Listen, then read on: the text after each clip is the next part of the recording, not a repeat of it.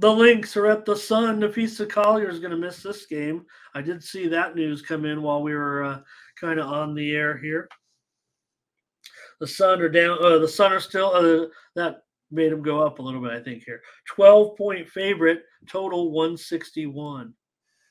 All right. It's kind of one of these that I've been, watching these early WNBA games. And when these early games occur, they don't score, Ramon. They just don't score. I'm going to go ahead and take the under here in this one. Out of the last 6 tries, these have gone under in these early mornings.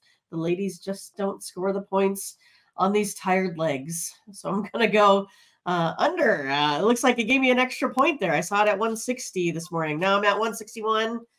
Still taking the under, even though all my notes say to go over. All of them do, but I'm taking the under. That's going to be my play. Okay, well, fair enough. I mean, we've been kidding around. It's like a blind under for me. We're just doing it. Well, look, there are some games where they do. We've had some 190s and stuff like that here sometimes of late, but.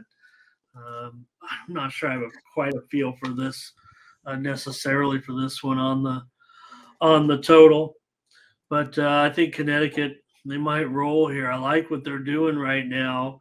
Connecticut looks like a bit of a runaway favorite, but I guess Thomas is like, it's not early. It's noon, and it seems like if it's like 2:30 or less my time, it's one of those that they trend under. 1 o'clock Eastern, a day game.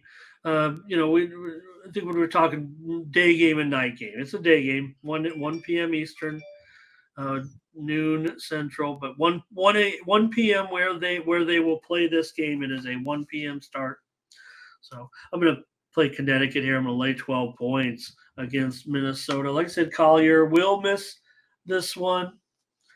And I still want to give the Lynx some credit for how well they've played here. But all of a sudden, Connecticut, they've been, I don't want to say overlooked, but like I said, they lost.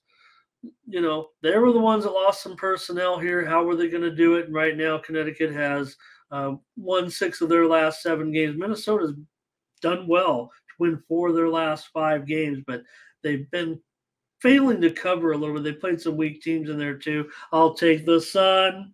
Mindy's on the under here in this one.